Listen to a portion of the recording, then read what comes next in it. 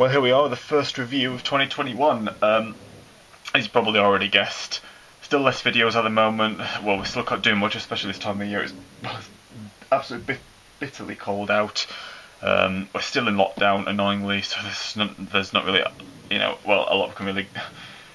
There's not really much we can do, is there? We can't really go anywhere. But I think most steam railways, are currently on hold. Well, not running. But here we are with finally a new loco review, a brand new model. This one from Bachmann. Well, and here's the box. I've already got her out running on the rolling road. And as you can see, GWR 94XX. Again, of course, the usual Bachmann packaging. 94XX class pannier tank, number 9487, BR black early emblem. And if we just have a quick look inside there, I know the loco's already out. Again, as I said, I've been running it on the rolling road. Sorry, 2 seconds. Just the usual information there, of course. Is it? Have they always been like that? Is it? It feels and looks different. Like a new picture layout for the owner's manual, like DCC Chippings, which is a DCC ready model. I got her from, as it says on there, Roxley Models. It's a apparently from what I read on the site, Surrey's leading model shop. And you do get some etched number plates there, and ever so tiny. They're like oval plate things which say what year she was built and that. They're pretty fiddly to get on. I don't know how you'll manage that with your fingers. A couple of spare little parts in there as well, as you can see. Right, let's get the loco. Here she is. This is a beautiful tank engine. Now, if you're thinking of getting one of these, a word of warning. You have to be so careful when you're holding her. Hold her here. Don't place your fingers in front. Either on the logo or in front of it, because look, can you just see those pipes running along there? On both sides, those pipes that again they run along about halfway along the side pannier boiler parts there. Here they stop literally perfectly above the logo. Seriously, they feel so. Honestly, I daren't touch them. They feel so flimsy and really delicate. In fact, that one on this side keeps popping out a touch from the part where it goes in there. Well, it's not coming out completely. I'll keep an eye on it and maybe a tiny bit of glue. But part of me doesn't really want to try doesn't really want to try gluing that, because I don't want to get, because if glue gets on that boiler, it'll leave residue. But it should be alright. I'll just keep hold of it. Sorry. Keep an eye on it. Sorry. I was going to say keep hold of her like this when you're moving her around and that. She's got so many delicate parts on, but the detail is just absolutely stunning. Again, those pipes are fine on that side there, but again, they're really delicate. Do not press your fingers against those. Again, I just have to. Also. As you can see, the layout isn't up. It was meant to be up by now, but unfortunately, it's going to have to be pushed back. I'm going to have to put it on hold because quite bad timing on getting a new loco. A bit of work's about to start on the house, a bit of repair work, and that includes my room. My whole room's going to get decorated. Not just yet. They're starting on 2 rooms, my room and another one, literally just next door, and they're starting on that from a Monday, and someone might need to come into my room a couple of times to check something. And plus, with all the dust what's going to be flying around, the whole thing's been taken out basically. I don't want to risk having the layout up and again the truck getting stood on. I know I wish I had a proper layout on that, but I don't want to risk the truck getting stood on, dust flying all over them. But I will film her running on the rolling road. I mean, you know what I do rolling road videos, so I'll film 9487 on the rolling road in this review. See her number there. So I know, bad timing on getting a new loco. Her cab detail is just stunning. And this one has got a very clever feature inside that cab. I've never had a loco with it before. I'll show you it on the rolling road in a minute. We'll just have a look at her. And one thing that I like about this one is to see the red and the red gold number plates, well, with the gold numbers, gold gold frame around it, and the red background. I really like that. I was thinking about because you can get another black one with just like the the black and the number plate with the black background, which still looks nice. Don't get me wrong, but I just love how that red one looks. It does look much better. And of course, you can get one in GWR green with the GWR letters on. I was thinking of that at first, but I do really like her in the BR black. See her front there. She's a beautiful model. Absolutely beautiful. So again, she only came with a few extra parts to put on. Underneath, all the rods and that were already on, thank God. Again, we all know I still, to this day, I hate having to put those on. It's just, again, so annoying how on some locos they're already on some they're not. So, again, she's only fairly small. Well, for tank engine size, she's quite big.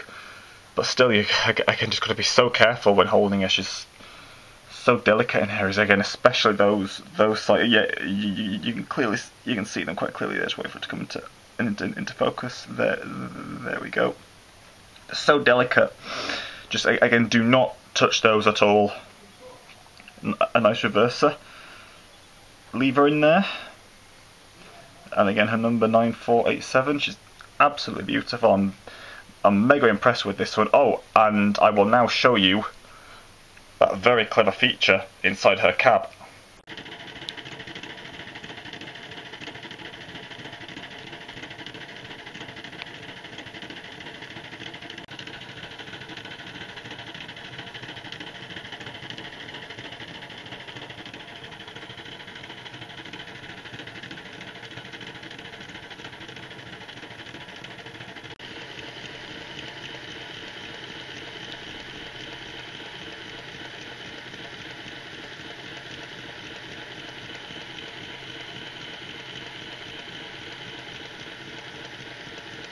Yeah, she has a glowing, a glowing firebox. Yeah, sorry if the camera's juddered there. It's again the side bit opens. This camera still works fine. I have actually got a new one, but I'm still kind of getting grips with how to use it, and costing to find a charger for it at the moment. Again, inside the cab you can see. Yeah, just try and get the light shine on that. Wait for it to come into focus. I get that. Well, thankfully the new camera seems to focus just as well at close-up shots. But you can just see, all like the brass pipes and a few gauges in there. But again, that is just so clever. Little light in the in her firebox, and again, even does that on just standard analog or standard DC. She's got sprung buffers, but both her NEM couplings were already on. I'm sorry if you can hear that noise coming downstairs. I don't really know what's going on, to be honest. But and you can just see like it was like a red, just see a tiny bit of red through the gap there, right there. You see it?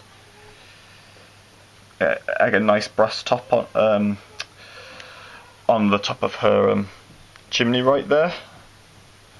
Again, so sprung buffers. And oh yeah, back to the glowing firebox. It's brilliant that they've done that even just on standard DC models. Yeah, I'm still standard DC at the moment. Hopefully, I might be able to move up to DCC or DCC sound.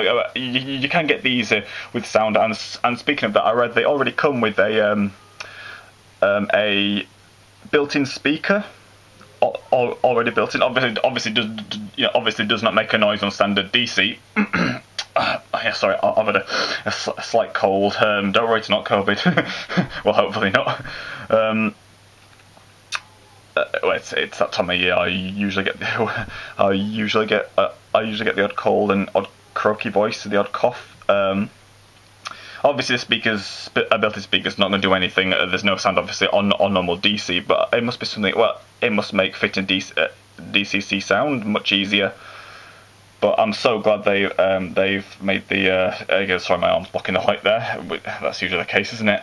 I'm so glad they've made it that the firebox still glows on, even on just normal DC. That is a fantastic feature. I'm dead impressed with this. Bachmann have done a great job. This is a model which I've been waiting for a while. It reminds me of when I reviewed when Hornby brought out their Great Western 42, 52. Of course, yeah, I've got the 52 and 72 large XX tank engines nearly 10 years ago now. That was a model I'd been waiting for a while too. And again, the etched again, I keep nearly saying nameplates because normally you get etched nameplates for like on Tornado City of True or the Sir Kenneth Grange HST.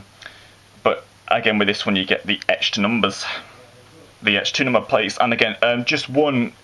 You could just see the oval plate. Yeah, right there. Sorry, I kind of lost it for a second there myself. It's quite hidden, isn't it? The oval plate there. It is just one. There's just one there. There's oops. Again, just watching out for those bits there. There's not one on the other side.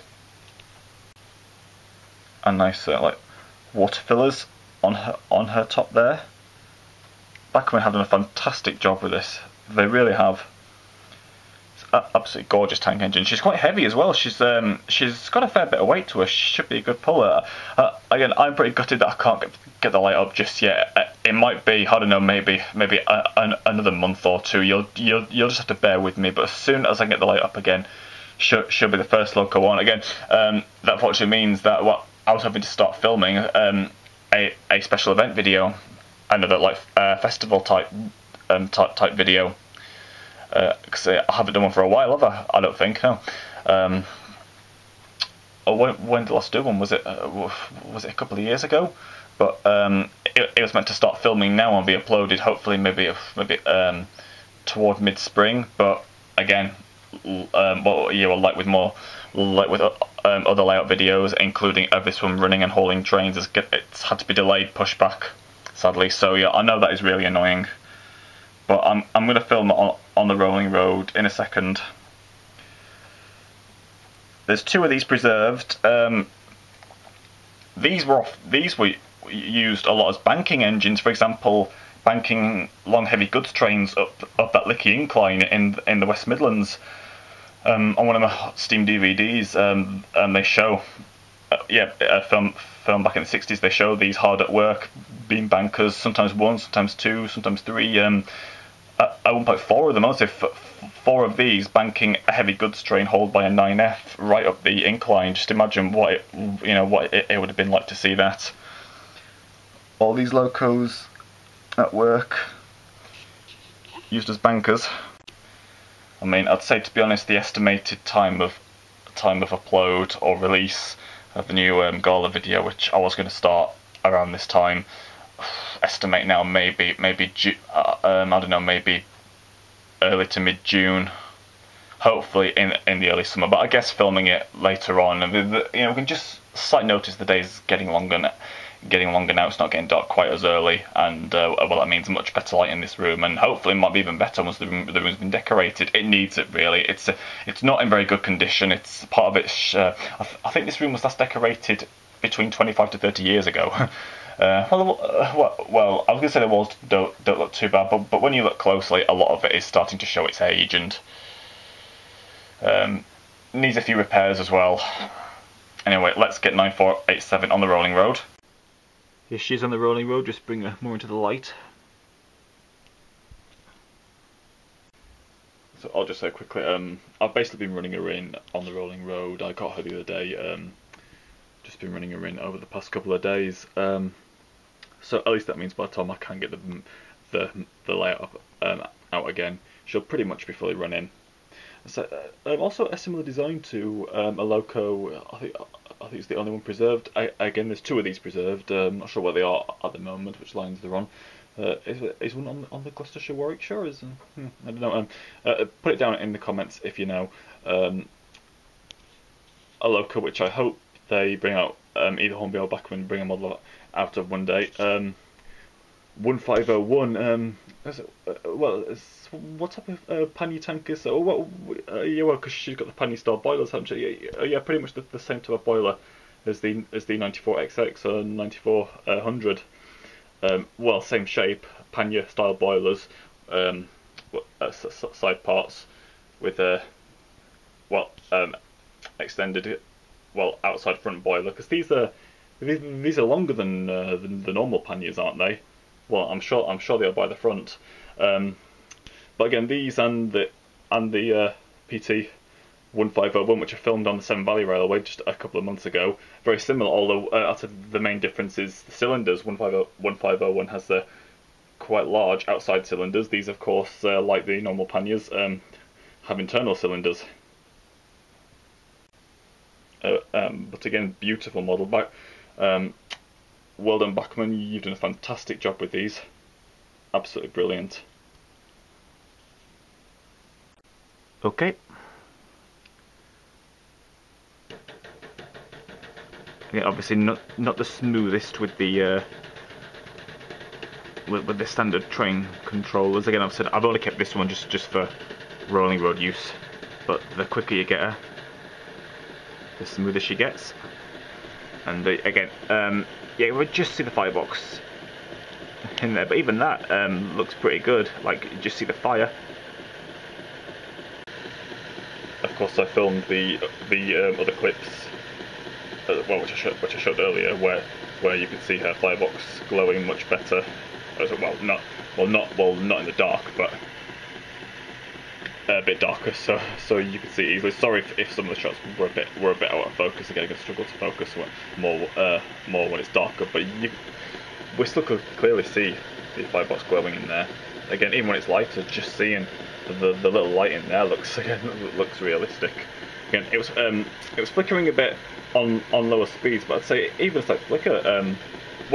Seeing the light part there coming from the actual light itself, flickering there. I personally think that looks quite realistic as well. There's like the fire going while fire flickering, or in a way just like getting going. But yeah, obviously looks the best when it's nice and smooth like that. Again, and it should be a lot smoother with the HM2000. Again, it's just a bit pointless wiring all that up just for having the rolling rod out for a short period of time. Again, that's why I kept one of the old standard controllers there. Again, it seems so long ago since I was getting the train sets with these in. Like coming up 20 years ago.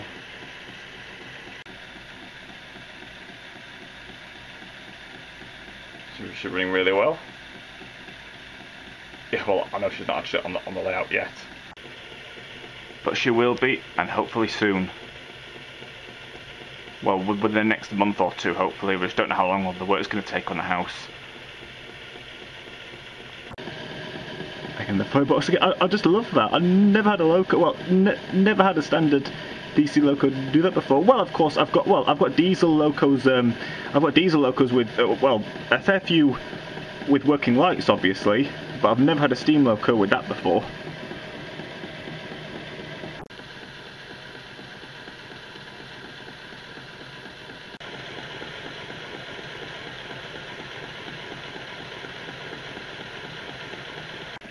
Again, sorry if the if some of the shots if she goes quite dark quite quickly, it's often I'd say getting the best lighting can be worse with black coloured with locos. I mean, on here she can easily blend in with the PS3 in the distance. I still have a PS3. I know PS5's out, but I'm still keeping hold of that for now. Oh, especially with the TV there. When I was trying to get the thumbnail shot of her, I had to make sure the TV was not in the was not directly behind her at all, because she just totally blended into it. Well, I hope you've enjoyed this review of Bachmann's new 9400 class. Again, fantastic tank engine, brilliant model. Let's all look forward to hopefully within the next couple of months. I'm hoping no longer than 2 months or 3 months especially. We will see her in action on the layout. Of course, I'm gonna have her all fully away for when the work starts on the house. And I mean, I don't even want to leave it well, I'll have it on the rolling road the rest of the day until tomorrow. I mean, I don't even want to risk it. Just just stood here on the rolling road, vulnerable to dust falling on her. So get her all packed away and safe, and just get once the work's all done, it'll be over and done with.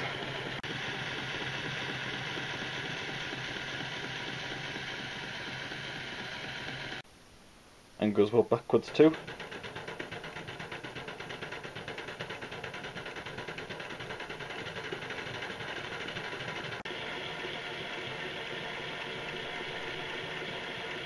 So again, once the housework's all done, it'll be over and done with. We're back to normal again. Apologies for the lack of videos. There's just not a lot I can do at the moment. But at least I've been able to get the review of her up, and by the time we get her on the way out in a couple of months' time, she should be all fully run in. I mean, again, you'll just have to bear with me, see how we go. Hopefully, I might be able to get back out on the rolling road at times, but again, not when all full work's going on in the house and dust is going everywhere. Need them all in the boxes safe. So again, well, thanks for watching. Hope you've enjoyed the review, and I definitely recommend one of these. I know I haven't tried a haulage yet, but I'm sure she'll be pretty good. Again, just watch her very delicate detail.